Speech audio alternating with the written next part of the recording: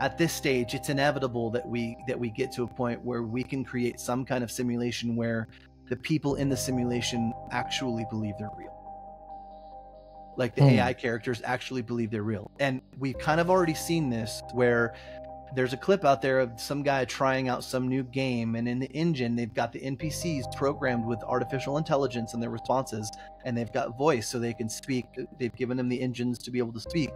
So there's a guy walking up to this character on the street, and like they can only go so far. There's like invisible walls, like in the Matrix basically. And as they walk up to these walls and they're like hitting the walls, this guy's walking up to the guy. He goes, you know, you're not real, right? Like you're not human. And like you can literally like hear the dialogue take place of this NPC having like an existential crisis. And there's even one where like this one NPC swears, he keeps saying he's got to get back to his family. We've been utterly lied to about our history and our origins through scientism. Our timeline is completely messed up. We have no idea who we are or when we are. And we barely even understand where we are, considering all the deceptions around, you know, the heliocentric model and the rest. Well, the real danger is the fact that we are heading toward a post-human apocalypse. There may be a connection between modern-day abductions and the ancient tale of the Nephilim. If we don't understand the Genesis 3:15 narrative, the Messiah will crush your head, you will bruise his heel. That is the gateway to the entire rest of the biblical prophetic narrative. Pergamum. They're in the city where Satan's throne is. Satan is the Prince of Rome. The Prince of Rome is Jupiter. The Prince of Rome is Zeus, because Satan is Zeus. The end game, which is Armageddon, is going to be the emergence of a new golden age in which the gods walk openly among mankind as they did in the world before the flood of Noah. And there's no stopping it. It will happen.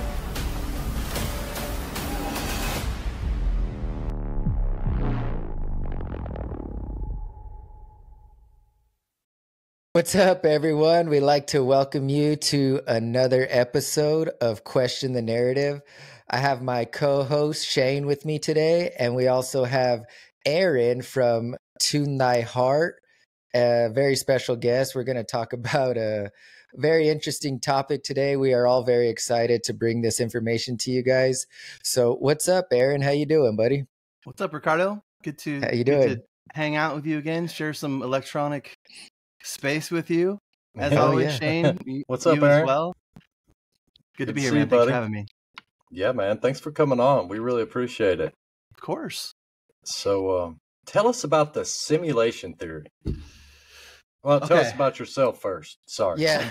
So, spoiler alert. Yeah, not to get ahead or anything. Yeah, my bad. Not much to say. I'll keep it really simple because I really don't like talking about myself more than I have to. So, music is my thing. It's always been my passion. I've always been, since a little kid, having a near-death experience at 5 years old. I've kind of always questioned the narrative. And There you go. I've literally, I've just always seen things deeper than what they really are. I've had no control over it or no choice. And I used to see it as a negative, but the older I get, the more I see that it's actually been a blessing because it's kept me out of a lot of situations. But that all being said, I now am only focusing on making music for the Holy Spirit infused 432 hertz synthwave music is what I've been focusing on. That's just kind of what I'm focusing on right now. I'm in the middle of making an EP, and it's going to be very different in the sense that it's not about making hit singles. It's kind of like a journey. So it's going to be about 7 songs, and it's meant to be listened to in one listen from start to finish. And so there's going to be music tying each track together. It'll be like one listening experience from start to finish. And I'm pretty sure I'm going to be calling it The Story of My Salvation, but I'm just going to say SOS on it. And it's going to basically walk people through my personal journey. And I think it's going to be really relatable because from the people that I talk to, it's not too dissimilar from a lot of people. So going from confusion and pain and darkness, stepping into the full authority and love of Jesus. And then the last couple of songs will be basically like straight up praise songs, but in my own way, I guess, so to speak. So that's what I'm focusing on. That's what I'm doing. And that's what I guess people can expect to see from me in the future. And a little burnt out on social media right now. So I'm really only posting when the Holy Spirit leads, or coming on podcasts with my friends to talk about, some of the fun things to talk about. It gives me a nice outlet since I don't talk about these things on my own channels anymore. So yeah, Sure. that's a little nutshell. Yeah. Just real quick for our listeners, what platforms are you on? I know you're on TikTok. Just so everyone knows, where to find you and where to, check out your content at. Yeah, for sure. So I'm on TikTok. This is my third account. So it's there should only be one for me, but I'm only at I shouldn't say only. That's horrible. I have about 1,700 followers right now, and so when you see one with about that many followers, that's me. So Okay. and then I'm also on YouTube and YouTube and Instagram. Reluctantly, JT pushed me towards getting Instagram to diversify, so I did it kind of as a placeholder. And so I'm on those as well. And then of course, musically speaking, I'm on all music platforms just under Tune Thy Heart, and those links are usually in all of my socials. So Yeah. And you got banned this last time on TikTok at 260,000 followers or something, wasn't it? So You my were way first up there.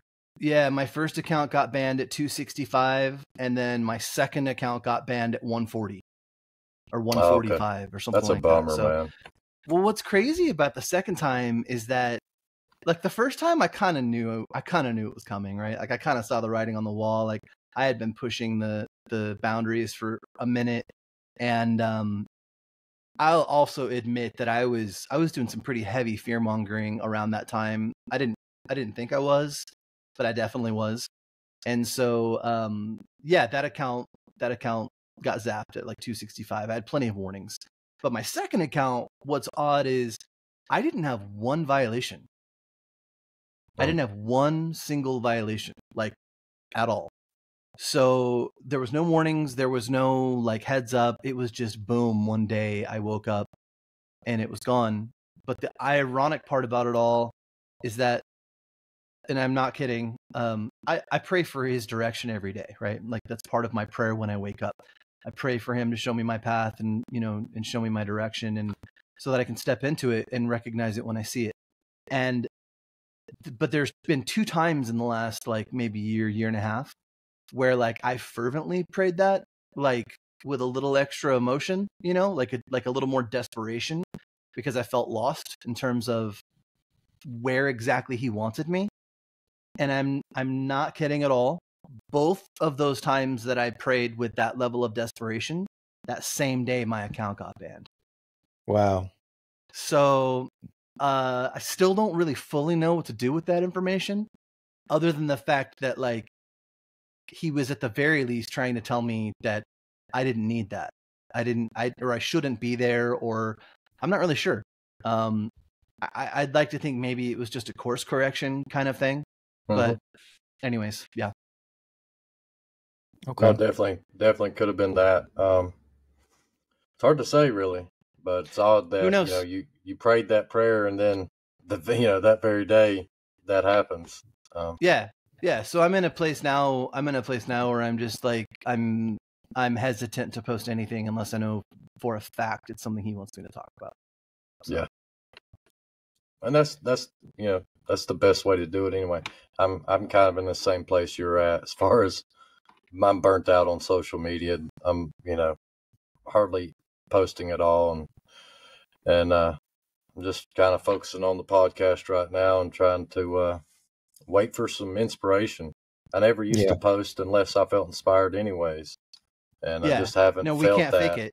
No, I can't fake it. So Right. I haven't felt it lately, so I haven't posted in 2 months. Mm-hmm. Yeah, I get that. Hey, Aaron, real quick, because you had made a comment about you're making your music in 432 hertz. Yeah. For someone who doesn't understand what you mean by that. Just like really quick, just go into that briefly. Sure. So on my, I know for sure it's on my YouTube page. It's one of the shorts that I've made. I don't think I've reposted it on my new TikTok account, but I show a graph of what 432 hertz looks like with cymatics. And cymatics is just the visual representation of what a frequency is actually creating when it's spoken or sung or played. And is it like, because I've seen some videos, like say they put a bunch of sand and then they turn on a frequency and it like makes a star or circle. That's what that is. Okay, cool. Yeah, so those are called, and I might have the pronunciation wrong, Chladni plates, CHLADNI. And those plates, they put sound on them. They put sand on them, and then that is connected with a bolt to a speaker. And then they run like a frequency machine through the speaker. And actually, you could even just do it with an app these days. I would just be concerned. I'm more of an analog kind of guy when it comes to that kind of stuff, because you're getting like the actual frequency and not whatever your electronics say that the frequency is. And then you run it through, and as you change the frequency, it changes the shape of the sand. And I remember seeing that. It's phenomenal. Yeah, it's crazy. Right? Yeah, it is. So I'm actually getting ready to, I've felt inspired to do this, and it keeps coming back up. So I'm going to take that as a sign. But the next step that I want to take with my content, if it's not music, I want it to be still kind of related to music, to help people understand why I'm so passionate about it and see it the way that I do. And I'm going to buy the equipment. It's actually not even that expensive. You just got to know which stuff to buy. You can get most of it at Goodwill. And I'm going to put together the equipment to be able to film what these frequencies do for myself and show people visually what they do and how they're represented. But to get back to the question that I was asked, 432 hertz is the frequency that everything was tuned to all the way up until the early 1930s. So when I say everything was tuned to, I mean, it's called A 432 hertz. So like back in the day, they used tuning forks, an A 432 hertz tuning fork. They hit the tuning fork, they hear the note, and that's what they tune their A key to on their piano or their guitar or their violin, whatever the case is. And then once they've got their A key tuned, then they can go, I mean, I could literally grab my guitar right now and show you guys, but I can explain it just the same.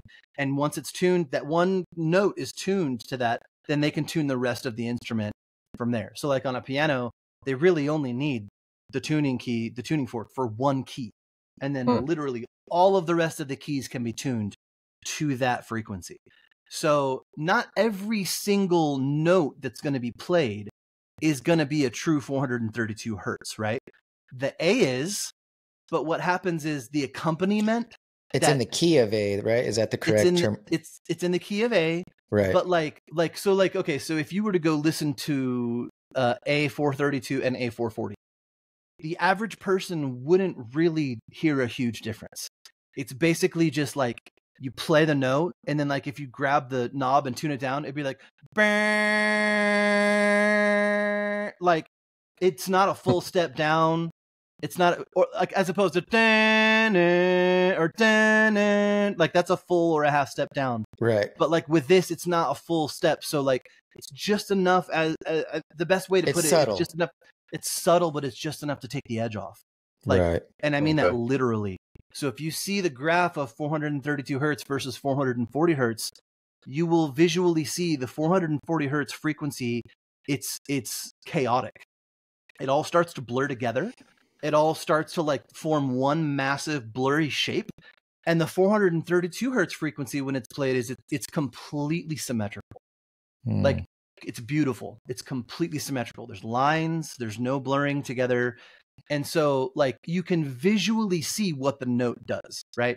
So if we are to believe that we are made up of how much ever water and these frequencies are beaming through us, we have to believe that that's having a tangible, actual physical effect on our bodies and our psyche and our mental health and all of the stuff, all of the things. And so, it's deep. It is deep, but it's also so subtle and so simple.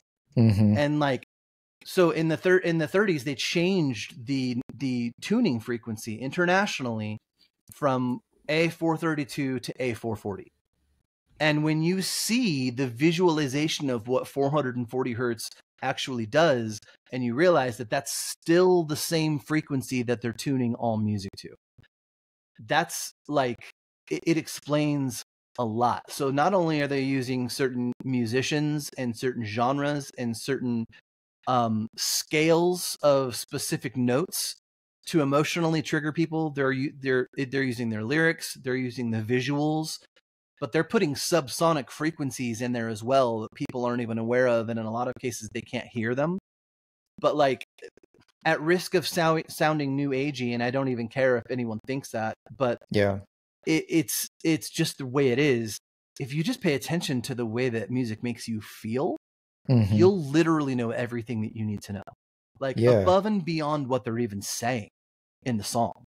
Because I'll just say this, and I mean no ill will towards anyone, towards any industry or anything, but most artists are unaware of this. It's the engineers and the producers and the people pulling the strings and financing these things. Even a lot of them don't know, but they're the ones that mostly know in the music industry. And a lot of artists are starting to become aware of this, but they don't know what they can do about it, because they're either using someone, a friend, I should say utilizing a friend or a colleague or someone to be their engineer and to be their producer, because they don't know how to work at all. They just know how to maybe sing or play guitar, and they maybe know how to write music. So they've got somebody helping them write their music. But when you get a little deeper and you learn deeper into music, and you learn how to do all of it, and you learn how to not only write the songs, but learn about like maybe why you're drawn to certain scales in the chord progressions, maybe why you're drawn to certain types of music, certain frequencies, even more specifically, and then you start to understand how it works. Like, you start to realize that all of the digital audio workstations, they're called DAWs in the recording industry. So like Pro Tools, that's the most popular one. FL Studios is a common one for people that do a lot of hip hop and electronic music, EDM stuff. And then you've got, of course, what is it called? GarageBand and Logic. Those are the Apple versions that are a little less expensive. Logic's like kind of in between them all. Logic is what I use, and it's fully capable. But when you're controlling a digital audio workstation, you can actually set the frequency of the entire song to A432 right at the beginning. And so most artists are not aware of this or doing this. And so even amongst the Christian artists in the Christian music industry, and that's another topic entirely, Right.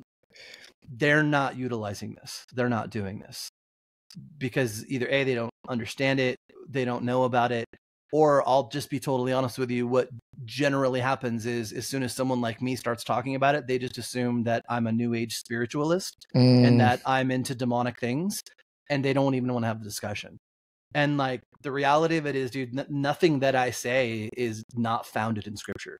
Like, nothing that I say or believe, more importantly, forget what I say, nothing that I believe truly in my heart is at odds with anything that the Bible says. Like, that's the foundation. That's the thing I test everything against. So anything I might believe or think as a possible theory, if I can disprove that theory in scripture, then I don't spend another minute on it. I just let it go. I forget about it.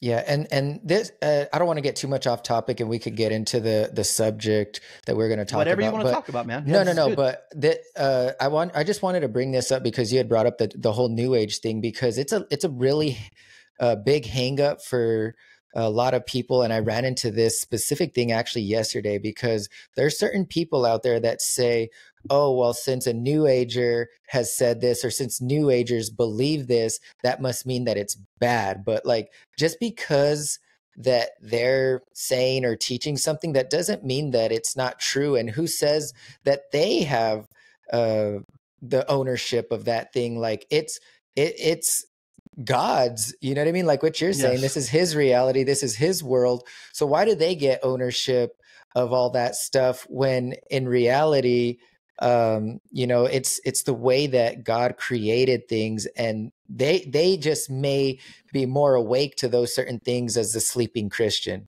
and yet they turn it off, like you said, because a New Ager said it.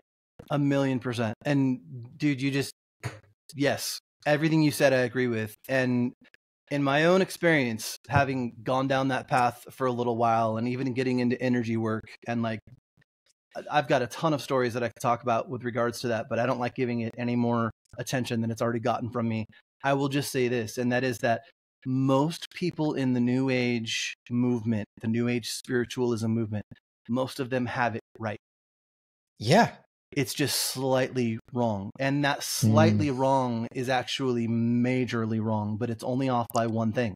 And so let me just explain for just a quick second. I'll try to use as little words as possible, because we all know I like to talk. But the way that they see things in terms of, first of all, I'll just say this, and that is that community is a very loving and accepting community.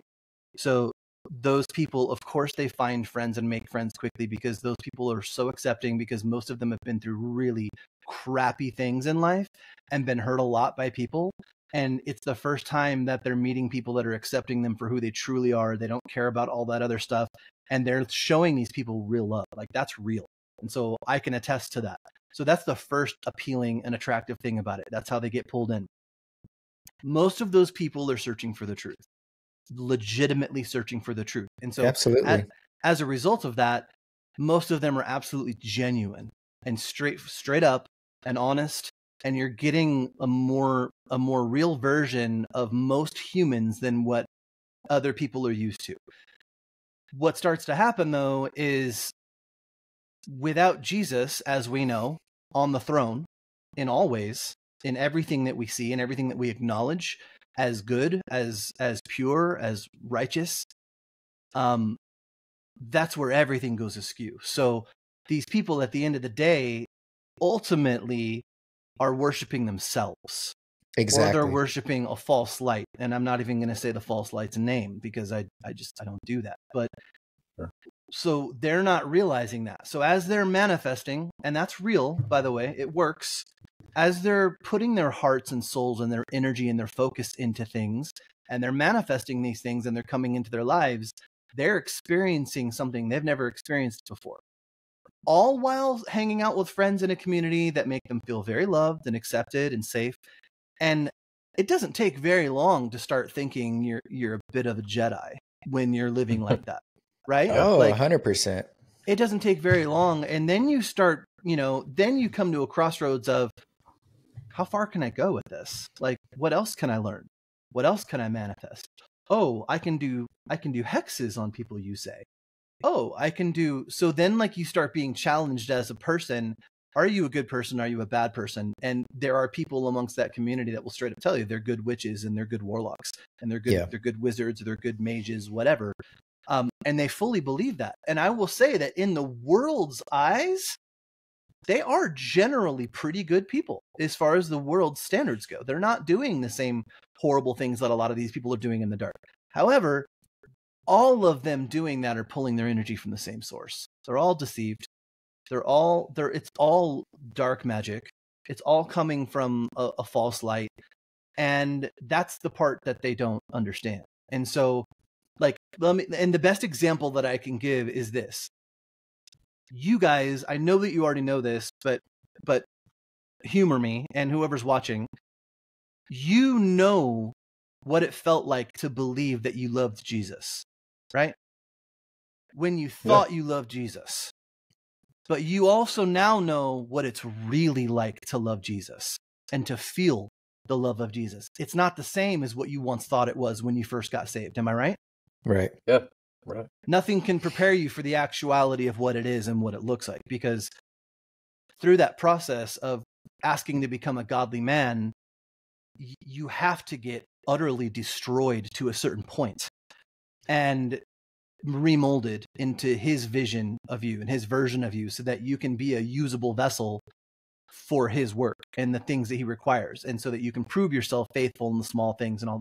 So it does, when you fully grasp who he is and what he's done for us, there's a moment where, and I see this happen a lot in the New Age community, where they start to realize that whoever they think their dad really is, their spiritual dad, he's not all powerful. He's not all powerful. He's not almighty. And that gets the intelligent ones that have their calculators out and they're doing basic math. That gets them going, okay, so if this, whatever this energy is, whatever this source is that I've been serving for the last how many ever years is not the ultimate power, what is? And then that's when usually people start to, hopefully the Holy Spirit at that point, and this is what I choose to believe, he sends somebody into these people's paths to help seal the deal and finish that thought process for them and show them the real love of the Savior in a way that they've never experienced before. So they're finally able to see that the love they were receiving was a counterfeit love. And now they've got that real love. And so tell me there's not a difference in y'all's prayer lives now versus before you knew he was absolutely and unequivocally real. Like, it's a knowing. So like, I know now when I pray or I get, you know, my friends or brothers on the same page to pray for something, I know beyond a shadow of a doubt he's going to do it.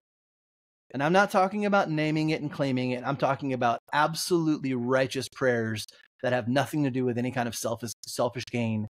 You know, I believe we saw that take place recently with Hurricane Milton. I genuinely do. Because I chose personally, and I'm not saying it's because of me, I'm saying it's because a ton of people saw this the same way that I do, this time around more than any other time. I chose not to feed into the fear. I mean, newscasters were crying. The governor was crying. Like, they were telling everyone it was going to be a Category 6 before it hits landfall. I chose to get on my platform with not the biggest reach I've had before and share a little bit about this with people, but instead say, listen, guys, we need to pray about this because this is a spiritual battle. And I believe that if we fight this in the spirit together and we stand on the truth of Jesus and his promises and everything he's done for us and everything he's shown us, I believe that we can make a difference in this storm. And look what ended up happening. Like, yes, I understand some people got hurt, but dude, it wasn't even a 2 when it hit landfall. Like, I had multiple friends in the path with farmland and animals and stuff. None of them got hurt. One of them lost power for a few minutes, but like, it was nothing like what they said. And so I will straight up say, I believe that that is a result of a ton of actual spiritual warriors stepping up and praying through that and giving him the opportunity to show his glory, because that's literally what that was. There's no other way to look at it, regardless of whether it was man-made or not man-made. So like, that's the difference, right? They manifest from the heart, but they're serving a false light. We also manifest from the heart. The only difference is we're manifesting. Okay, we are not manifesting. We are letting the Holy Spirit do the manifesting. Let me make a hard correct there. We are giving the throne and the space to Jesus, but like the energy and the authenticity that we're giving it through our heart, you could equivocate that to what the New Agers do in their manifesting. The only difference is they're manifesting for selfish gain in most cases. And in our case, we're taking that real love and that real passion and that real, just everything that comes with serving the Holy Spirit and giving it to him. And he's able to then go, boom, no one can convince me otherwise. But those are the similarities. They're so close, but so far away. And the only thing that's going to get someone that is following that path off of their mindset is by literally being shown the love of Jesus by somebody. It's going to take an individual that steps into their life, in most cases, that's going to show them the actual love and patience and kindness of Jesus in a way that no one's ever shown them. It's not going to be because they got scriptures thrown at them. It's not going to be because it's usually going to be someone that understands exactly where they're at. And to a certain, because most of them, they're just a little bit off, right? If we're using frequency as an example, and let's just, for argument's sake, say 432 hertz is the frequency of the Holy Spirit, which is not what I'm saying. I'm just using this as an example. These people, a lot of them are at like 431 or 430. Right. Like, they're so close. They just need that extra little bit of love. So anyway, sorry, you got me fired up. That's a passionate topic for me. Oh yeah, that was great. I love the discussion here, but let's take a segue now and let's get into the topic at hand. You had talked to Shane and you said you wanted to come on and talk about the simulation theory. So this right here too is a big topic for debate, obviously. Yeah. Kind of dovetails with the New Age stuff too, because you don't really hear Christians talking about it. Right. And I was going to say it kind of segues perfectly with the whole New Age thing, because New Agers, I know a lot of them are huge on this simulation theory. We've seen it in the movies. The Matrix is probably the most popular one that kind of demonstrated all of this. And what's crazy is that I've heard someone say, I forgot who it was, but they said that The Matrix was actually a documentary, not a movie, which is pretty interesting. But what are your thoughts, and what do you think about the simulation theory, or what is it for anyone who doesn't know? So the whole premise of simulation theory is Elon's talked about this a lot. In fact, he's talked about it probably in the most like tangible ways to understand it more than anyone else.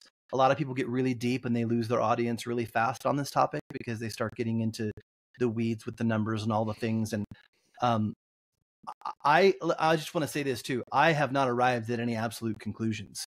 I just have a theory or a possibility that could be the case, and it would dovetail into everything we already believe. It does not challenge anything that we stand on. Okay, so what I'm going to present as my possibility, it doesn't contradict anything that we know to be true in Scripture or anything that we follow. Jesus is still on the throne. Like, none of that is challenged in my theory.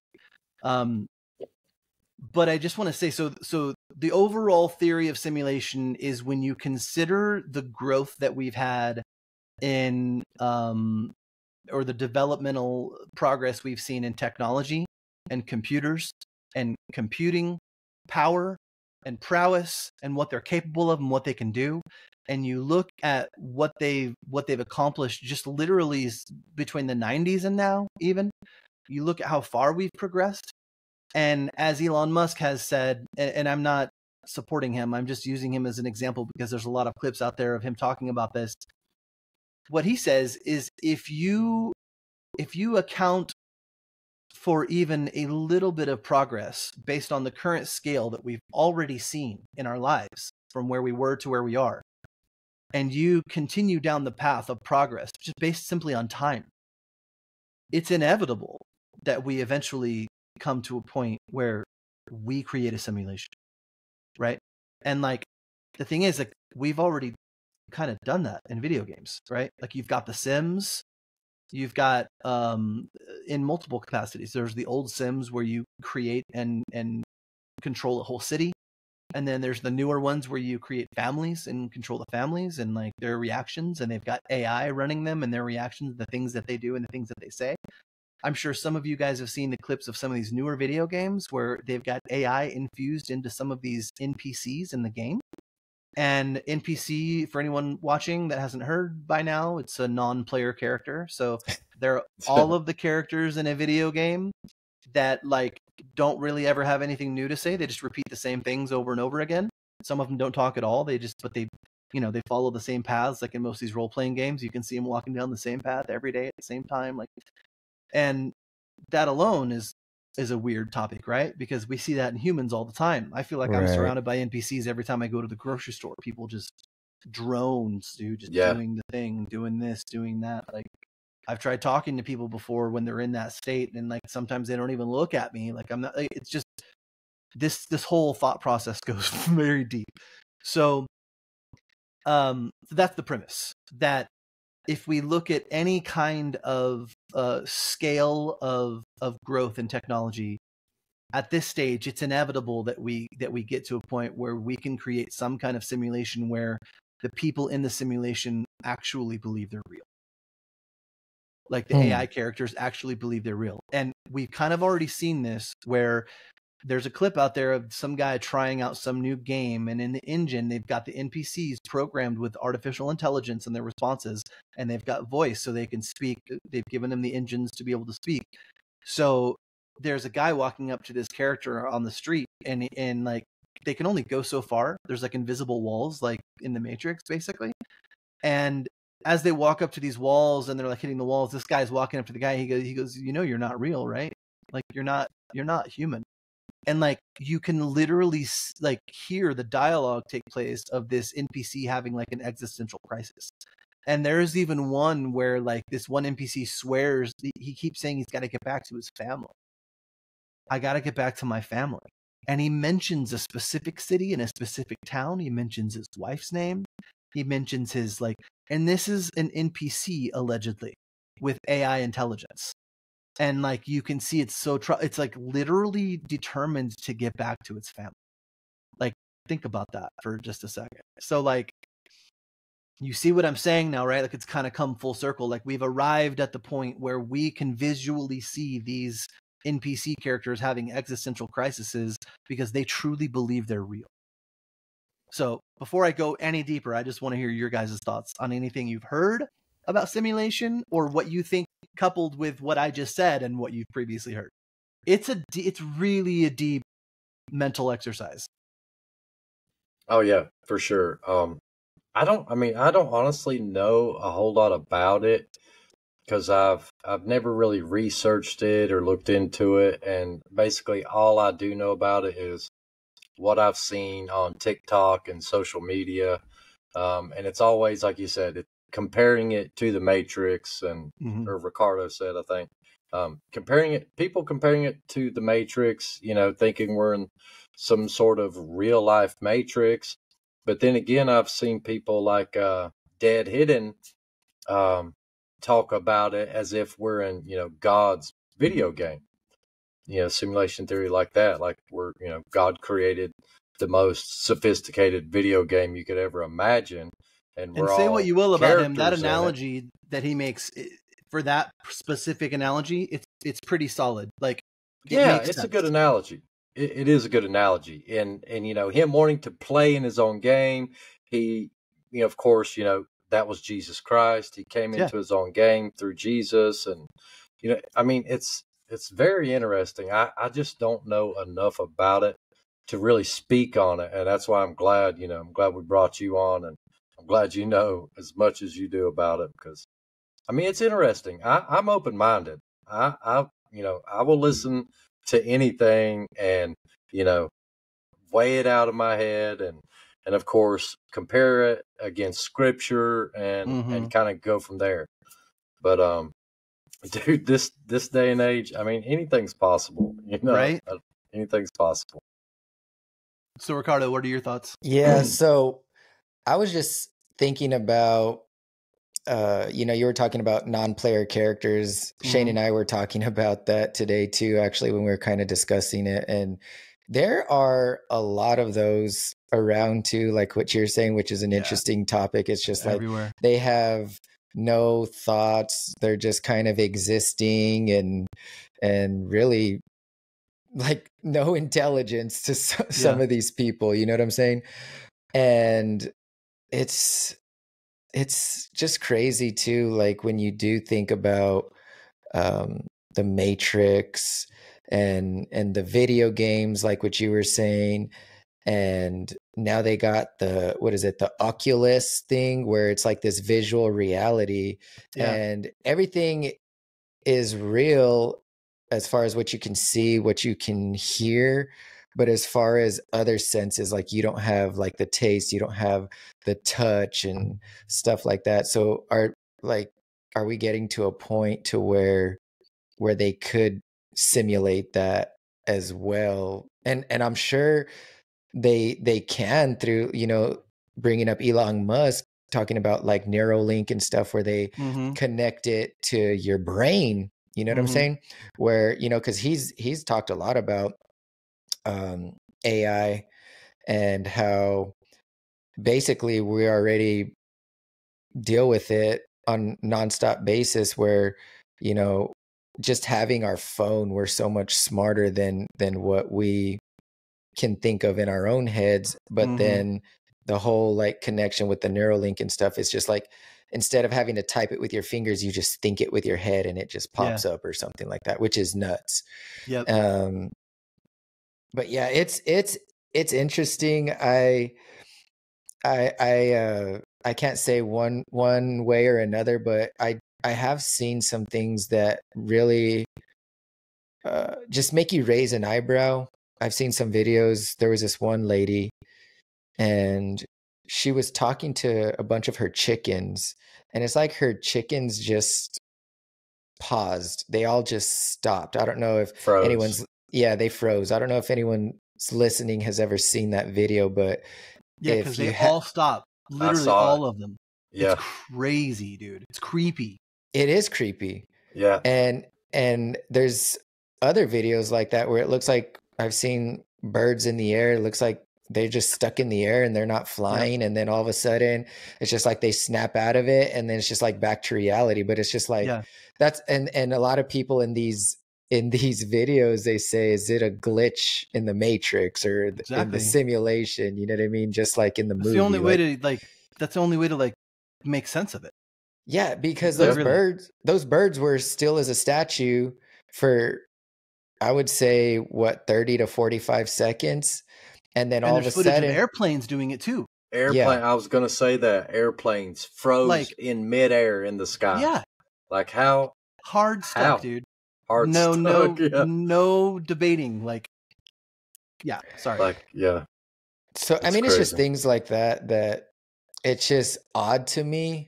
I just don't know what to make of it. So maybe the things that I'm about to share will help fill in some puzzle pieces. I can't say it because everybody's got a different collection of puzzle pieces on their table, so to speak, right?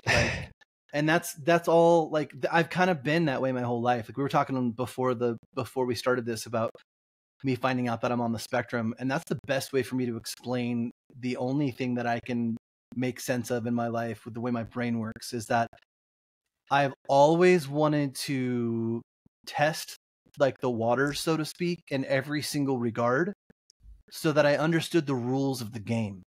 That's the best way I can explain it. Like, I never questioned whether there was a God, whether there was a creator. I just always knew. Like, I feel like you just know that or you don't, right? And so, like, I always knew that there was a creator. But like, my whole life has just been a barrage of collecting puzzle pieces and not knowing where they go. And I'll forget about some of them, and then I'll learn something, or something will happen, or the Holy Spirit will kind of drop a nugget of information into my heart, and all of a sudden there's like these 40 puzzle pieces over here that I never knew what to do with. They all make sense now. And it's not the kind of thing where I can I'm not going to make content on it and tell everybody, this is the way it is, guys. This is the way it works. And I just know that he showed me that. And no one can change my opinion or my mind on the way that I see that anymore, because it's something he did within me. And so instead of going on a crusade to try to get people to believe or see it the way that I see it, I just kind of fit that in with all the other puzzle pieces and go, okay, so this is obviously an additional tool that I can utilize to help show people the love of Jesus, right? Like, that's really what it all comes down to. That's what everything's being funneled into and what everything is supposed to be about. So any knowledge that I do gain, especially when I believe it's something he's shown me, has to be for that purpose. Because again, we know that all things work together for good, right? So it's like, it all comes back to the things that he's already promised us and shown us. So let me just share a few little things that I have observed and things that I think that might make sense of things. I think Neuralink is a psyop to get people to think that we haven't been able to do that for a very long time. I think that they already have control of a lot of people's brains. And I think they've done that through nanobot technology. And I think people have consumed things, whether it's food, because after all, almost everything in the grocery store now says that it includes bioengineered ingredients. And most people do not give a crap. They just consume that stuff the same way they always did. But that's a new thing. They might have been doing it for a while, but they tell us that they're doing it now. And that has not changed the way a lot of people eat. And I understand. I get it, because you've got the two camps. You've got well, I'm protected by the Holy Spirit, so I don't give a crap what they say or what they do. Like, he's got me. I get that. I totally get that. I get that. And I appreciate that. I respect that, because I feel that way about a lot of things. But like, we can't ignore the fact that there's been a progressive and aggressive. I mean, dude, they started talking about nanobots in like the first Iron Man movie? Yeah. Like, and how long ago did that come out? That came out a long time ago. That was like the first time it was ever shared with us, like on a massive scale. Yeah, that's like 2008 or something like that. Right. And so he's using this nanobot technology. That's how he puts these suits on in the form of a briefcase. He hits a button on the briefcase and it turns into a suit. So like, I'm just going to say that I fully believe we've had that tech for a very long time. And I think that they've already utilized it and put it in people's brains. And I think that there are people out there right now who are having their data stolen from them. They're being hijacked to do who knows what.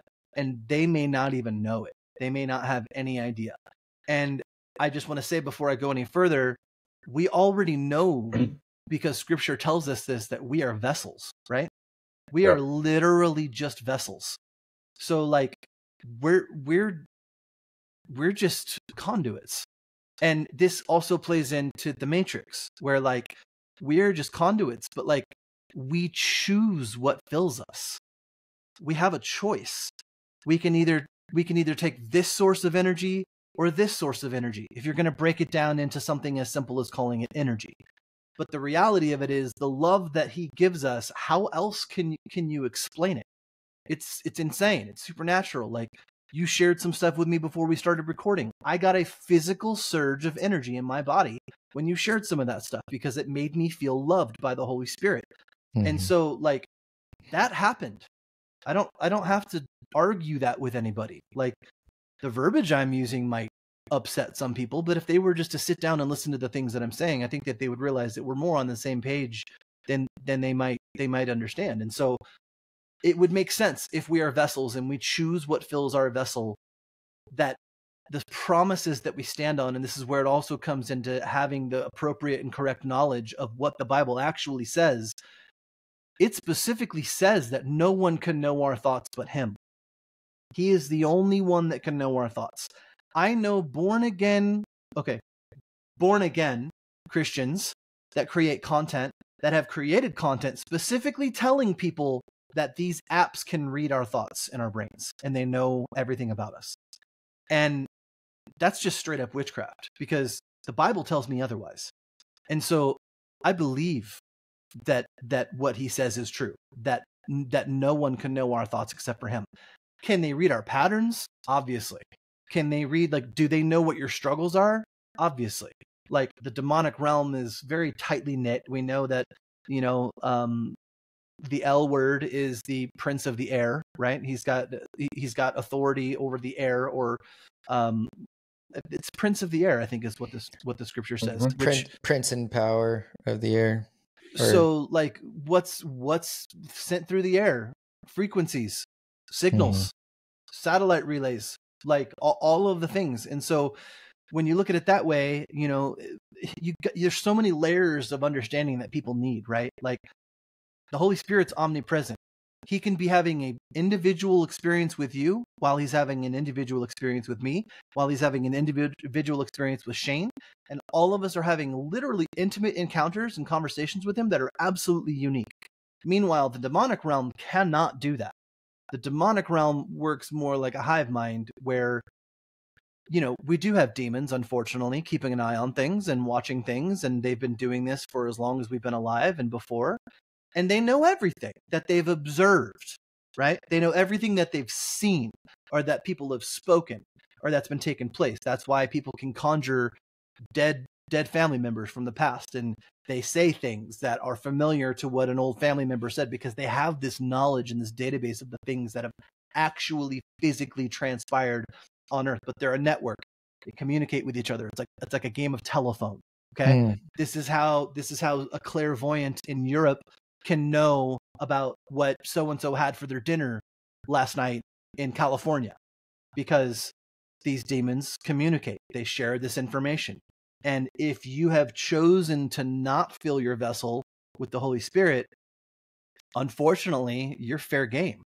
You're literally fair game for them to do really whatever they have permission to do. And that's between God and them. But at the end of the day, nothing happens that our Creator, that the Holy Spirit has not given permission to be able to do. So when you look at all of this stuff and you look at the facts and you look at what we know to be true and you compare it against the Bible, we know we're conduits. So then you look at the Matrix and it's like the Agent Smith thing. I know firsthand that Shane has experienced this because we've talked about it, but I'm pretty sure everyone has, where you might be in a public setting or somewhere doing something, and out of nowhere, someone very close to you, just their energy shifts absolutely and completely. They turn into a totally different person. Maybe substances are involved, maybe they're not, and maybe it's a stranger. But out of nowhere, there's someone that's got their eye on you, and they're staring straight into your soul. And they've got a problem with you, right? They've got a beef with you. Or a friend starts becoming rowdy and digging up your past or saying things like, people shift in an instant. To me, that is exactly what the Matrix was showing us with Agent Smith, how some of these vessels that have not chosen to be filled with the Holy Spirit are instantly getting zapped and controlled. It's like a network, dude. It's like a giant network where the enemy can immediately send one of his minions into one of these people to control them for whatever nefarious purpose he has. Even if it's just to disrupt things in the moment or to cause confusion in my life or whatever the case is. So like, I used to see that stuff as like, dude, what's going on? And I'd tell my friends, I got a crazy story for you. You'll never guess what happened last night. Now when that stuff happens, dude, I immediately, like, I can feel the demonic interference in my, like, I can feel it. It's palpable. And this is one of the reasons I don't go out a lot anymore, because I don't want to go through that. I don't want to experience that stuff unless I absolutely have to, unless he's called me to be in a place and there's a reason for it. Like, I just don't put myself out there like that anymore, because I know it's real. I know that stuff happens. And maybe my thought process is not, I know that I'm kind of in a place where, like, maybe I'm a little too on the negative side of, like, not wanting to put myself out there. And that's changing. He's doing work in me with regards to that, but it's because I know this war is real. It's because I know that we're in a spiritual war. It's because it's observable for me. Like, it's observable in real time. Like, I do not see things for the way that we see things with our eyes. I don't see them that way. I haven't seen them that way for quite some time. Like, I see things 4 or 5 layers deeper, and it's not a brag. I wish I could turn it off sometimes, but it is what it is. And that being said, let me just say one more thing, and then I'll stop talking so you two can give me your thoughts, because I haven't shared my theory yet. I'm just setting the groundwork. Yeah. As far as dimensions go, this is what really will get your brain thinking about the things unseen. A lot of us know in our heads that the spiritual realm is real, that the demonic realm is real, that all of that stuff is real, but we don't know how to make sense of it, right? We just have faith that it's real, but we don't really fully know what that looks like. And so the first dimension, right? Mm-hmm. You think of something, it's not been put out in any visible space. The first dimension is in your brain. Second dimension is like 2D games, right? Side-scrolling games like Mario. Yeah. That's 2 dimensions, because you're seeing it's flat. Drawing a picture on a piece of paper, that's 2 dimensions. Third dimension is us. It's what we see, the physical. Like, we have no understanding of what the fourth dimension would look like visually. Like, none. Right. And I know that some people say that there might be like up to 11 dimensions. Have you heard that before? I've heard that, and I try not to go too deep into all of that, because I just don't know, man. I know I have no way. Like, there could be infinite.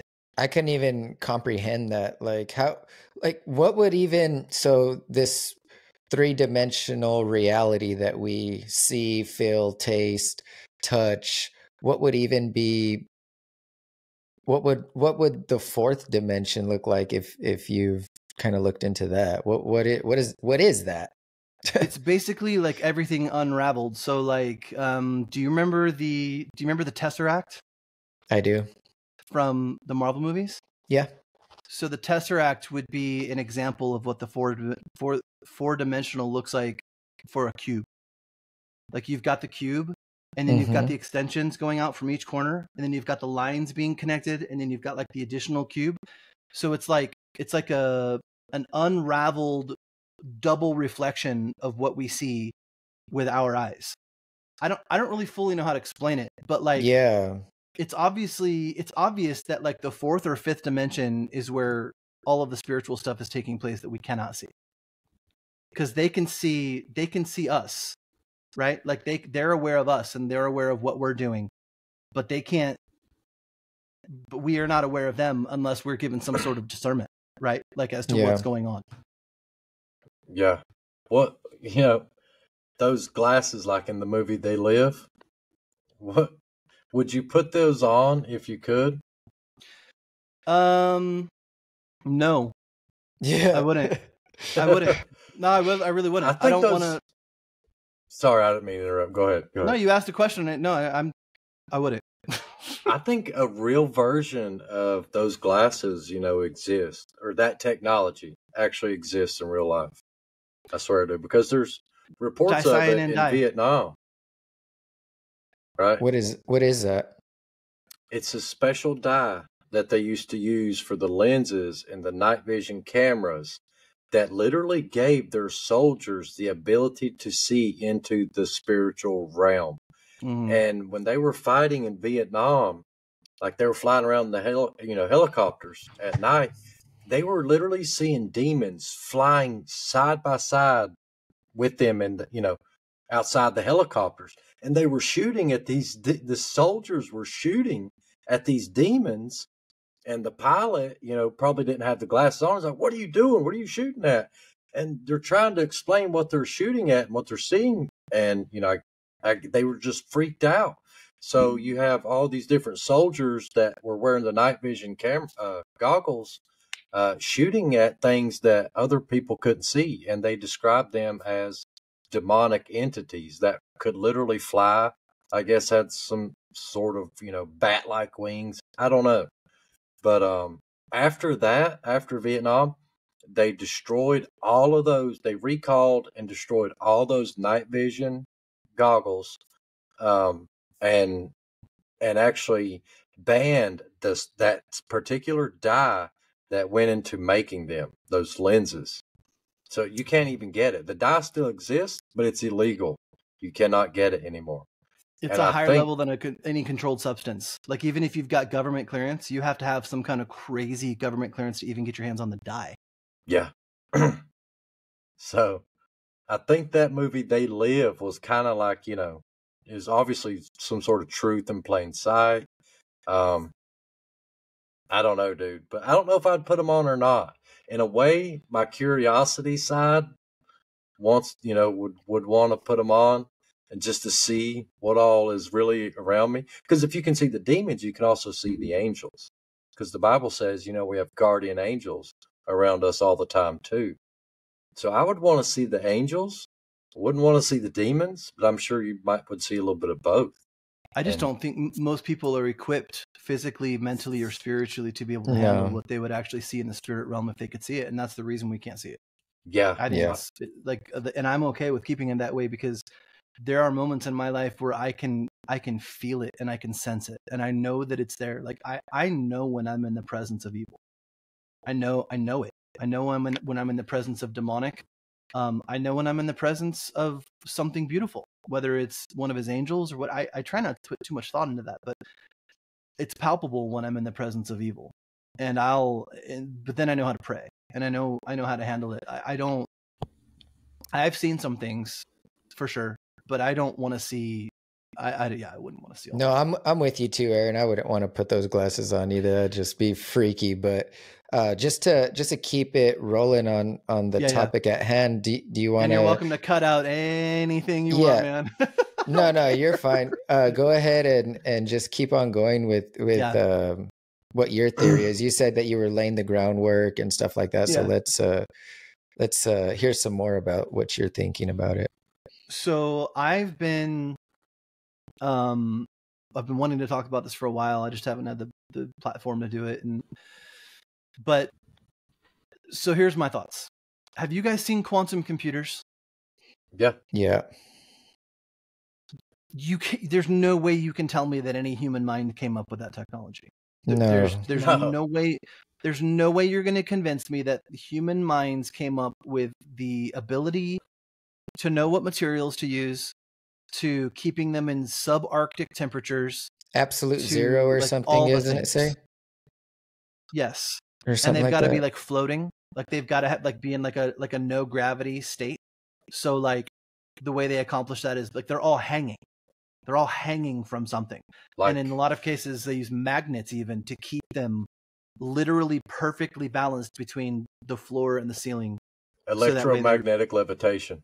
Correct. Yeah. So like there's just no way. And if you look back at a lot of the there's a lot of hieroglyphs that actually depict the exact same image of quantum computers. The way that they like are kind of like chandeliers or like circle like they're very specifically shaped. There's hieroglyphs that actually have them in there. So this thought process kind of like covers a lot of things. A lot of people believe that when the Germans got down to Antarctica, wherever on the wall we're talking, New Schwabenland. That's shout out to Big John. We talked about all that. He said he was talking about that. They were going to New Schwabenland or something like that. So a lot of people believe that when they originally found it, and they definitely got there before anyone else. When they found it, that they found this technology, that they either found like actual physical representations of the fallen angels, or the Nephilim, or they ran into some sort of intelligence from the fallen. And that's where a lot of these, like there are a bunch of computers being kept, like quantum computers. And it would make sense because of the Arctic conditions and just all of the things and all of the other stuff. So who knows? It doesn't matter. It's just an interesting little nugget of information to hold on to based on everything else that we've read and that we've learned. Sure. So if you look back, if you have been a truther for even more than a month and you look back at our history, it's a pretty easy conclusion to arrive at that we are not the most technologically advanced that we've ever been. There's just no way. There's absolutely no way. In fact, it seems to me that we were the most technologically advanced in the very beginning, and that it's gone nothing but backwards. It's got nothing but backwards, and there's been societies and cultures created intentionally without technology, and then some that were given portions of technology. Like, that makes sense to me. Like, I'm not telling everyone that that's the way that it is, but I absolutely and unequivocally believe that we are not the most technologically advanced that we've ever been. There's too many things that we've uncovered and found that prove to highly sophisticated technological advances way back when. Okay. So now, coupled with all of that information, we know that, and again, so some of this comes from the Book of Enoch, and I'm not at all telling people that it should have been a book of the Bible. I'm not at all telling people that, like, you know, I'm not saying anything other than the fact that there are a few references in there. And all I will say is that they dovetail with other references in scripture that make sense. Okay. So like whether or not this is exactly how it went down or not, here is my possible theory. It would make sense to me because we already know that the fallen taught man all the secrets, right? We already know that the fallen came here with all of the knowledge of Earth, all of it. They knew everything about it. Everything we would consider science or witchcraft or whatever, they knew all about it. It would make sense to me that when they got here, they immediately started to plot and plan how they could overthrow the throne. They immediately, because that's, I mean, what else are they going to think about? They literally just got physically cast out of heaven. So they're not dumb. They're powerful. It would make sense to me that they would immediately try to plot and figure out how they're going to overthrow the throne, how they're going to get Jesus off the throne and take it back. So it would make even more sense to me that what they would do is they would use all their knowledge that they had to create whatever method they could to help them figure it out. we kind of catch a glimpse of this when you see Doctor Strange in Endgame going through all of the possibilities of what he could do to defeat, or maybe it wasn't Endgame. It was one. Maybe it was the first Doctor Doom. It was one of the Doctor Doom movies. I don't remember which one it was. No, it was one of the Doctor Doom. Doctor Strange. Doctor Strange. Sorry. I just did a podcast. It was in one of the Avenger movies where he plays out all the possibilities, and there was like one in, I forget, chance that. Yeah. But even that involved like things that like weren't pleasant, right? People had to die to get there. Like it was like all of these things, but it was the only shot they had. Yeah. And so you're right. It was Doctor Strange, and I don't remember which movie it was, but he's going through all of those possibilities of what he can do. It would make sense to me based on them coming to Earth and having all the technology of the Earth. The only limitation they would have had when they landed on Earth is they would have had to physically build these machines. So they needed to go mine these materials in different places, which would explain things like maybe the Grand Canyon or other places in the world where we see all of these places with caves and caverns and areas of Earth dug out to almost nothing. And we barely have the technology now to get to some of that stuff. It would make sense that they sent their minions all across the world to get the materials, the raw materials they needed, because they couldn't just snap their fingers and these things be built. Like they're in this dimension with the rules of this dimension, right? Yes. So yeah, they've got powers and yeah, they've got knowledge, but they still have to follow the rules of this dimension. And so they built, I think it's a possibility that they built quantum computers or even above quantum computers, something so sophisticated where they ran simulations with all of the same rules of Earth, the same everything. The same, like literally all of the same characteristics, the same like ability, like the same exact data that they had gathered from the realm that they landed in, that they would create so many quantum computers to be able to run simulations, hundreds, thousands, millions, tens of millions, billions, I don't know, of all of the different possibilities that they could possibly have to overthrow Jesus. That seems to me like probably the smartest way for them to go about knowing how to navigate and what to do and where to go from there. So that begs the question of, because we've all had those moments where like things happen and we're like, wait, what? Like, is that real? Like, did I just see that? Or did that just happen? Or like, did this thing just happen? Or did that just happen? Or whatever, like the glitch in the Matrix type scenarios. So if we were people living in one of those simulated Earths, simulated realities, how would we know it? Like, how would we know it? But if they're also playing by all of the same rules, that means that we still have to have free will. That means that Jesus still has to be on the throne. That's the only way to run an actual simulation, is if all of the rules are exactly the same. That means that the power of Jesus is still real. But like we have to find him. And so wouldn't it make sense that like that's why it's become so hard to hear his voice? It's become so hard to see the face of Jesus in the midst of all of these fake Christians and all of these like counterfeits and all of these things taking place. Like that's the only thing they can do. If indeed we are in a simulation or in base reality, as Elon likes to refer to it, they're going to do everything they can to keep us from figuring out the truth. And so like how infuriating it would be for them to run all these simulations and see even their simulated humans choosing Jesus and choosing Jesus over the world, and like all it would do is speak to the glory of God. All it would do is speak to the power of God. And so how many times do you think they saw the outcome in these simulations of them losing, them being cast to hell, them being bound, all of the things? So all I'm saying is, I think that's a possibility. I'm not saying that I rest in that and that I wake up thinking another day in the simulation, but it sure feels like it. I'll tell you, like it sure actually feels like that. Yeah. So just to piggyback on that, are you suggesting that the people that created these quantum computers are the ones who are creating the simulation, like they're the architect of this simulation, or how does that work? I think the humans that are creating everything technological, including the iPhones and the Android phones that we've got, they're all pawns. They have no idea.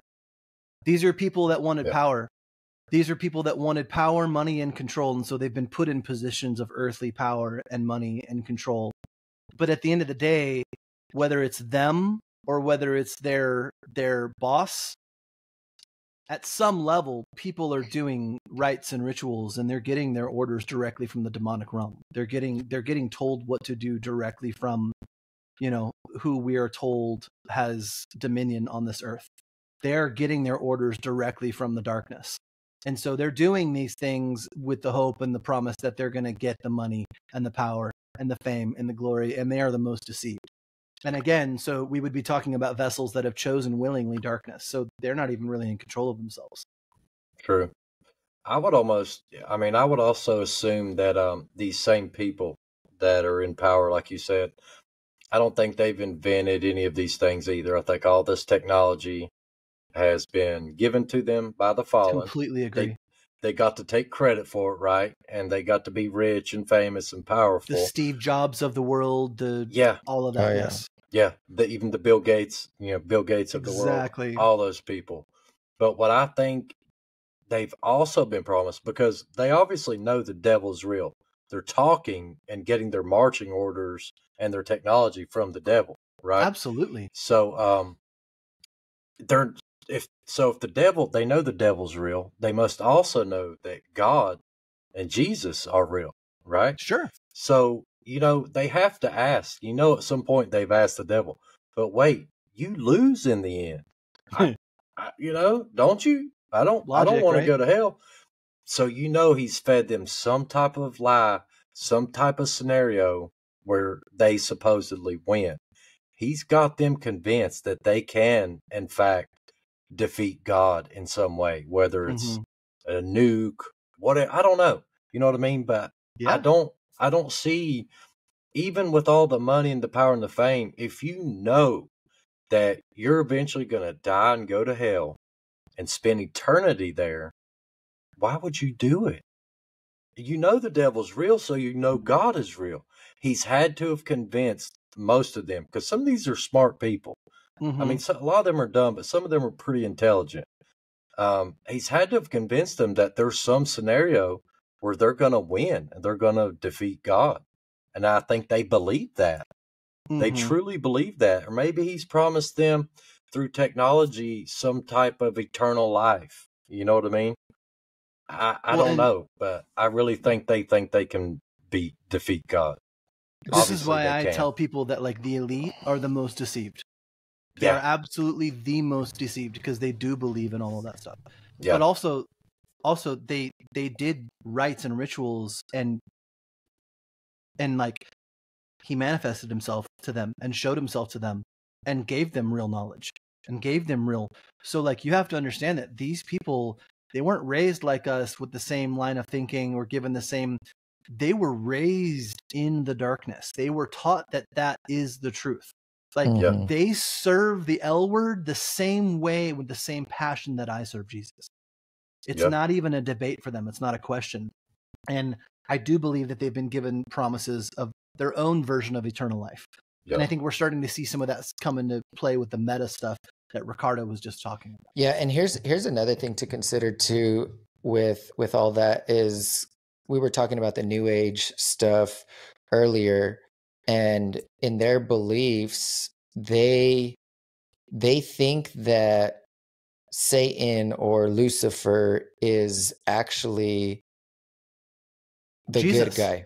Yeah. Yeah. He's their Jesus, literally. Yeah, they think he's the good guy, and he's the one that's bringing them. He's a light bringer. He's giving them the knowledge, and God in the garden was trying to suppress them from knowledge, and he's the evil one. He doesn't want you to know the truth, but Lucifer, Satan, wants you to have the truth. He doesn't want to keep anything from you, and he's actually the good guy. So it's they've actually reversed the roles and all that, so where they actually think like, yeah, there's that possibility, like what you said, but then there's that other possibility where they were brought up in that, like Aaron said, and they truly believe that Lucifer is the good guy and he only wants what's best for them because he's giving them all this knowledge and stuff like that. So it's inversion, and we see that inversion in every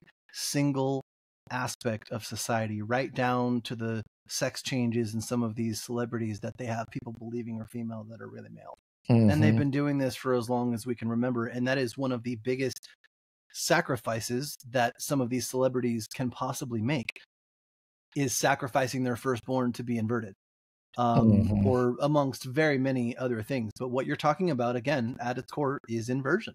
And so it fits exactly in line with everything that we're talking about. So to answer your question, every ounce, I truly believe this, and it's difficult to talk about because, like, we are so reliant on technology these days, and I actually hate it. I hate it so much. Shane and I have talked at length about this, and I wish we needed none of it. And yes, I understand there are some silver linings to having it, but like, I fully believe technology is not for us. It was never for us. It was never meant to be for us. It was always a tool against us.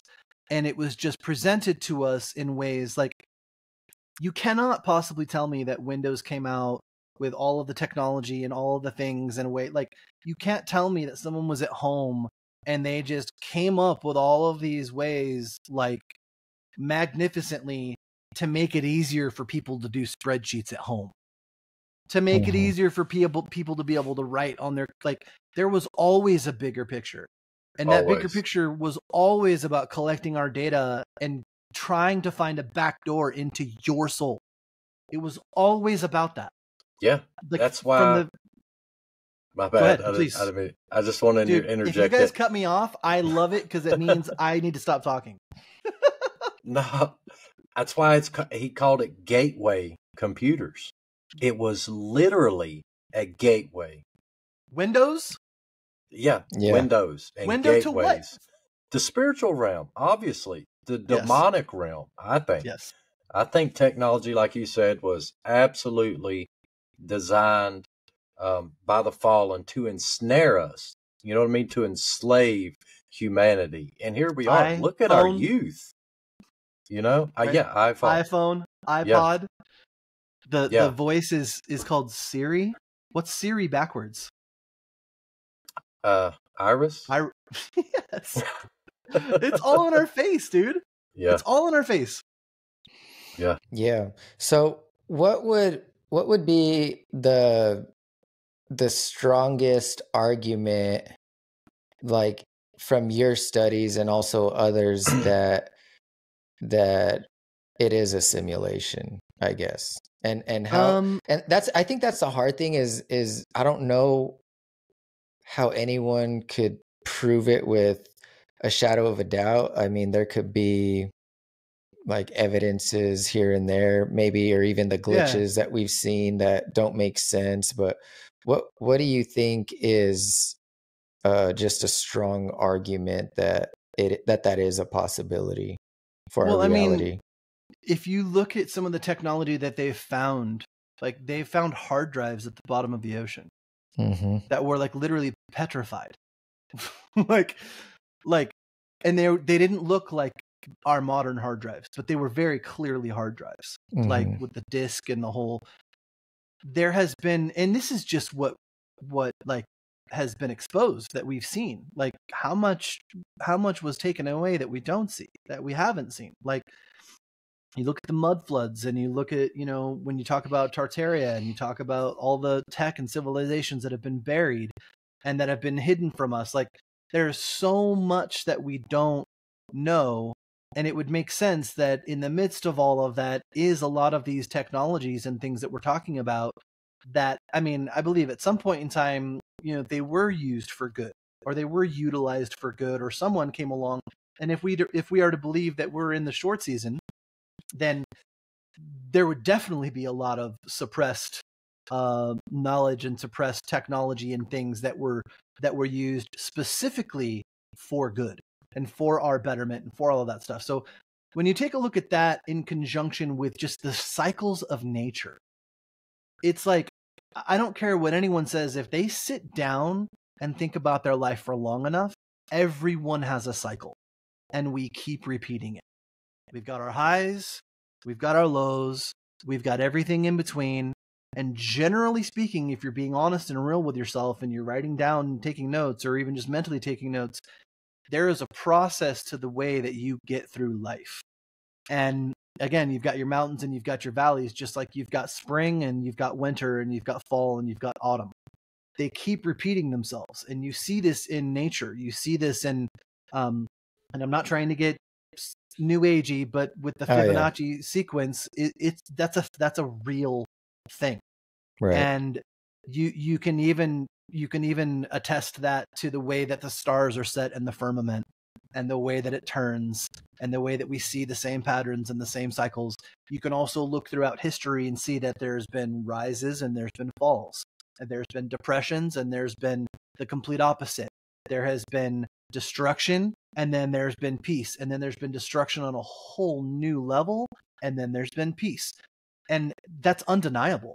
That's completely and absolutely undeniable. Like, you can't not see that if you objectively look at the past. And so the simple fact that we do go through all these cycles and all these things happened, like, how foolish is it to think that we are the first ones to be at this current precipice right now, with the technology that we've got, look at how fast we were given this stuff. So whether you believe the deals with, was it Hoover, that were made closed door between the beings that they came into contact with in the 50s, where they negotiated a trade between technology and human lives. Eisenhower, wasn't it? Eisenhower, yes, that's right. Yeah. So if we are to believe that that's true, and again, based on everything we know outside of that, that would make absolute sense. At some point in time, some kind of contact needed to be made between that realm and this realm.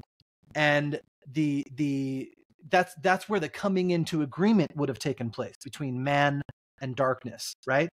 At least for our generation, for the people that are alive right now.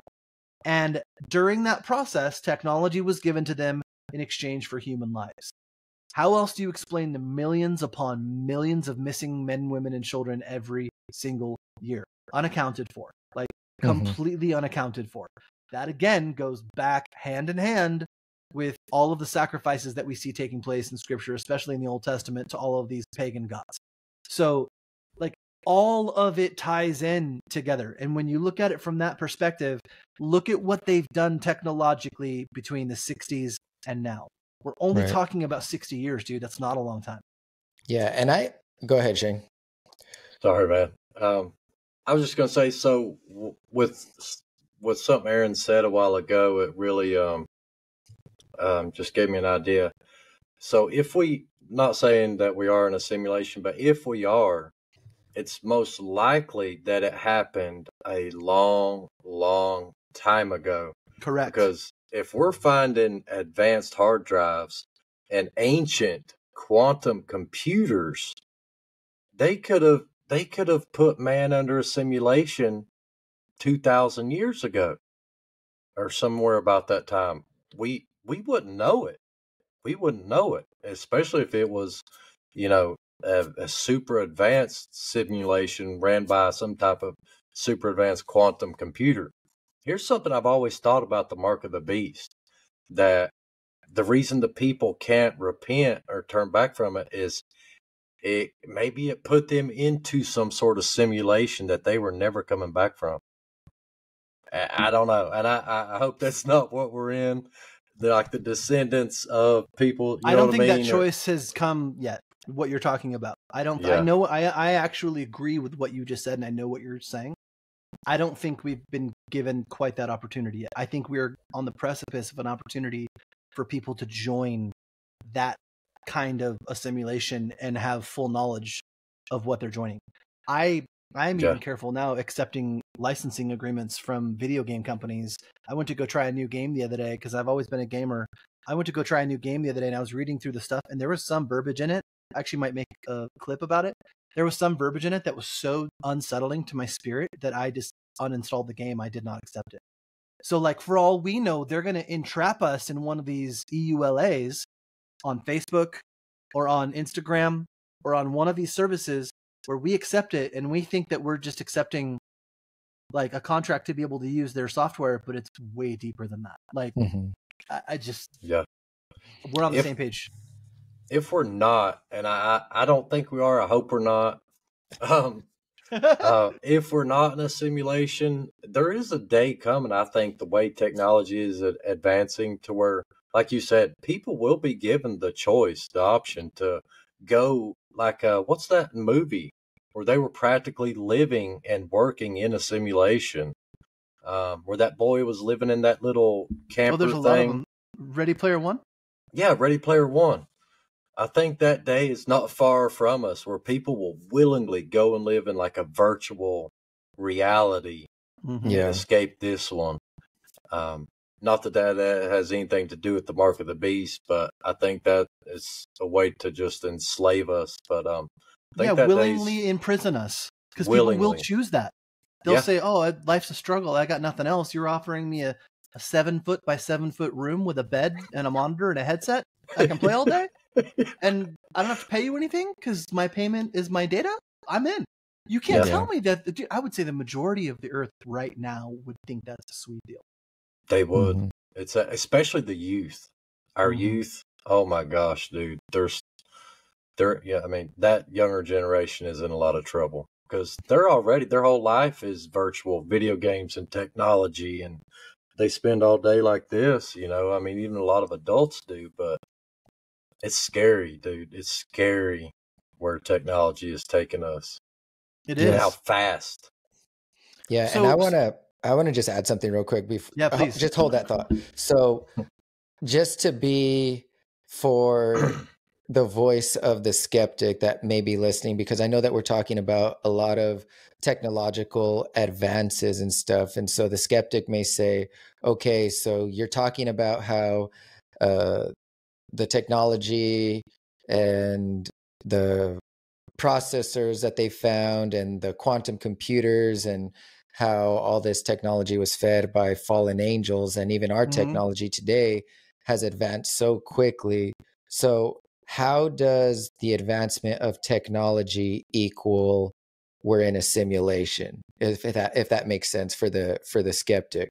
Sure. It's not that simple. But it can't that statement, nobody could make that statement, right? Right. I could never sit here and say that the advancement of technology proves a simulation. But what I can say is that the advancement of technology definitely creates an additional puzzle piece that fits into what I'm saying. And hear me out. So if we really are in the year 2024, we're not. We both know that. But we're not. But so let's just say, for argument's sake, I'll just throw a random number out there, like 1024 instead, right? Let's just say we're in 1024, just an arbitrary number. Yeah. Then that's at least 1,024 years since the death of Jesus, right? Like, if we're assuming that it's 1024. So that being said, if technology has done what it's done in the last 60 years, and we know, if we agree that technology came from the fallen. Yes. Is it the wisest to think that our generation is the only generation to have ever been given this technology? And that we're the only ones that have ever gone from point A to point B where we're at right now with the technology? I personally think it would be foolish to think that we're the only ones. Right. Or we're the first ones.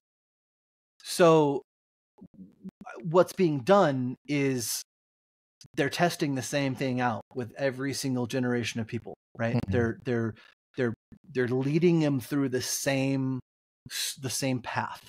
They're taking them down the same path. They might change it here and there, right? They might change a little bit about this or a little bit about that. Like, 200 years ago, who knows what the version of Coca-Cola was, but there probably was one, right?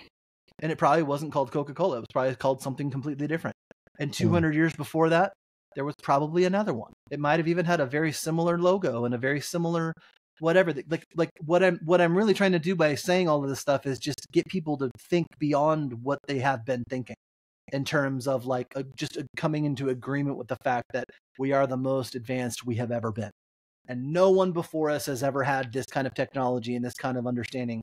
I think that unequivocally, we can say that that is not the case. I agree. So when you look at it like that, right? And so when you look at it like that, and you look at the fact that they did have quantum computers back then to run simulations and do all of this stuff, we still don't even know the extent of what AI can fully do. That's right. And some people would say AI is demons. And I would say, like, kinda it is, like, kinda sorta. Like, I mean, I could see how eventually they will just straight up enchant certain things and use them as vessels to put demons in, and it will look and seem no different than AI. But we've got to get there, right? We're not there yet. They're slow walking us through that pasture right now, and they're letting us play with all the tools like little children baby blocks in a nursery.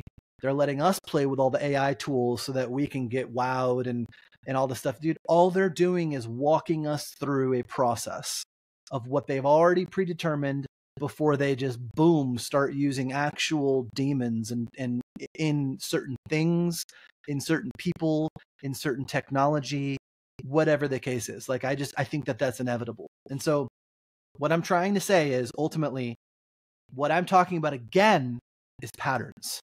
I'm talking about things that happen in cycles, that happen in cycles. Like, and you know, you see people now, how many people are filming the sky and seeing a grid? How many people are looking at the star and the moon? Shane's seen that. I've seen it. He sent me some pictures. I'm like, dude, that's a grid. What is that? So again, like, we're talking about different puzzle pieces from different people from different areas of life that all actually fit together if you give them the chance to. So you've got these patterns that are being shown. You've got these, and I think that there is just a life cycle in terms of like how long we're allowed to be fooled before we're given options and given choices. And, you know, I hate using the word collective, but like, it is safe to say that as many people are out there being NPCs and absolute morons in terms of like how they think and how they act, there are many people like us having these deeper conversations and thinking about the possibilities and seeing things for what they really are. And I think that the more we get closer to the Holy Spirit and the more that we stand on his promises and the deeper that our faith gets, whether we're in a simulation or not, because ultimately that's I guess that's the end part of my speculation, is that ultimately it literally doesn't matter if we are or not. Yeah. True. Like, it literally doesn't matter. Like, it's the same thing as the short season. Like, that might matter a little more because it makes more sense of things. But ultimately, dude, nothing that we've discussed tonight removes Jesus from the throne. And nothing that we've discussed tonight changes the power of the Holy Spirit. Nothing that we've discussed tonight changes that path and what we must do and the surrender involved, the dedication involved, and just the glory of God, dude. Nothing changes any of that. It's just a thought experiment of trying to piece all of the things together and trying to figure out why we are where we are at this particular time in history, at this moment, with the current developments that we've got. And, you know, I just think if we remove ourselves from the things, we start to see the patterns in literally everything. Like, literally everything. And I would even go as far as to say that, like, there are patterns taking place in people's lives that they're not even aware of. And what I mean by that is, like, just the simple fact of, like, my username, tuning your heart. When you tune your heart to the frequency of Jesus and to the things that are righteous and to the things that are pure and the things that are holy, like, everything around you changes. Am I wrong? No, you're not. Everything around you changes. People stop talking to you. People stop texting you. People you've never even had to have a conversation with. You never even had to have a sit down with them and say, yo, I'm not the same guy anymore. I don't do that anymore. I don't talk about that. there was no conversation needed. You tuned your heart to the Holy Spirit. You started living your life the right way. They just fell off the way that they were always meant to, because they don't. Amen. Your hearts don't merge anymore. You're not on the same frequency anymore. It repels those frequencies, and there's no conversation to be had. And so, like, everything around you, you know, it's kind of like a husband or a wife. You know, it's 2024, so we see this happening both ways. But someone in the household getting radically saved and literally just loving that household in a different manner. And then inevitably, in time, everyone else wants that. Everyone else wants to share that. And inevitably, after so long of somebody showing that level of love of Jesus to everybody, everyone around them ends up wanting to share that love of Jesus. That's just the way it works if you stick with it and you persevere. Otherwise, those people fall away from you. It's one or the other. They either become that way and want to become like Jesus, or they fall away from you. Just like a spinning whatever, dude. Take anything and spin it around, and the wind is going to push things away from it, right? Like the sound might deter people or animals. Like it's so easy to make it sound new agey, dude, but like it's undeniable. This stuff is undeniable. So I think when you look at it from a pattern perspective, and you look at the fact that, like, the stuff that they show us and introduce us to, right? Like the multiverse, for instance. The multiverse would make sense if there were thousands of servers set up, all running the same simulation at the same time. Right? Yeah. Like that mentality would make sense. Because I don't believe that we're a galaxy the way people think we're a galaxy, and that there's another galaxy just like us, and then there's another galaxy just like us, and we're all floating out there in space. Like, the three of us we've come too far in our understanding of, like, the realm that we live in and the firmament that we're beneath, and all of the things and the promises in the Bible. Like, we've come too far in our understanding of that to buy into the multiverse in the way they're explaining it to us. Right. Yeah. But it would make sense based on my theory. Yeah. Does that make more sense? Yeah. Yeah. So, Yeah. anyways, I wanted to I'm not say, saying it's true. yeah, I wanted to say one more thing, and then we'll close out, and you can have some final comments and thoughts. But one thing real quick that I had thought about this whole simulation thing, because even if like us ourselves aren't like this computer program, if everything, the possibility that possibly everything around us is, and what I'm getting at is, I just thought about the movie The Hunger Games, and I think it's the second one, and it has the main guy, and it's just like everything's a computer. He has everything, and he's creating the stage for them, but it's all a simulation, like nothing's real, but yet they put a thing in the tree and water comes out and they're drinking it. You know what I'm saying? Or like just things like that they put in the movies and stuff. Like, the people are real, but the reality around them, it's like computer generated, and there's ultimately that guy on the outside that's creating their reality, and he could spin them around and mess them all up like he did in the movie. And ultimately, even like you said, the grid in the sky, and you know, I forget her first name, Everdeen, like shoots Katniss Everdeen, she shoots an arrow up in the sky. It hits it, and it busts out the whole simulation that they were living in. But in that simulation, people can die by these computer generated bugs and all kinds of stuff. They can drown by water, poison, and all that. Because of their belief. Yeah, their mind makes it real. Correct. Yeah. Yeah. So this ties right into, like, how much power does the enemy have, right? He's really only got the power that we give him in our lives. And, like, the darkness feeds off of that energy. Why do they say to not let certain animals know in the wild that you're scared? And what does that look like? How do you tell someone, oh, just, if you don't want to let them know you're scared, what does that mean? Like, so I need to change my face. I need to have a smile, but, like, meanwhile I'm terrified in my heart. Dude, our heart gives off an electromagnetic pulse, and it can shoot between 6 and 10 feet. When you're scared, it doesn't matter what you say or what you look like. That animal already knows. The Right. demons also already know. That's how they know who is scared and who is standing on the authority of Jesus. It's not simply because you say a name. It's because when you say the name, your heart knows for a fact Jesus is real. And so again, my name, it's pretty deep, dude. Like, because when you fully actually believe something and you stand on that truth, it changes your reality. I don't care what anyone says. It's just like what you're talking about. And it would also make sense that in those movies, like they gave that guy power to control the things within that simulation or whatever we're going to call it. It would make sense that the enemy would give some humans a certain level of power of our reality. So some of them probably do have the access to flip some switches and turn some knobs and make things that we would perceive as magic, that we would perceive is totally not even possible. But really, it's just a bunch of ones and zeros when it's all said and done. And they're doing it, and we're seeing it as real, and we're believing it as real.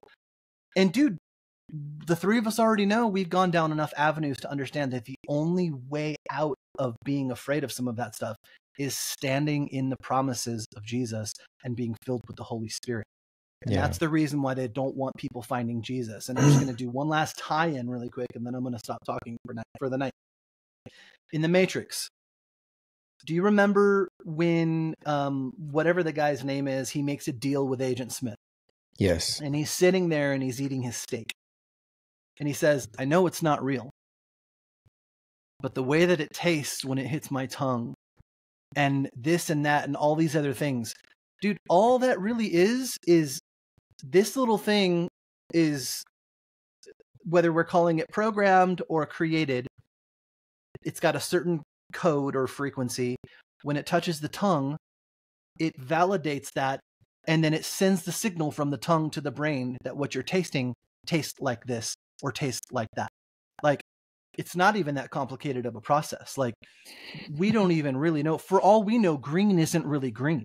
We could be absolutely fooled. We could all be thinking green is what we perceive as green, but it's really not. Like, how do we know?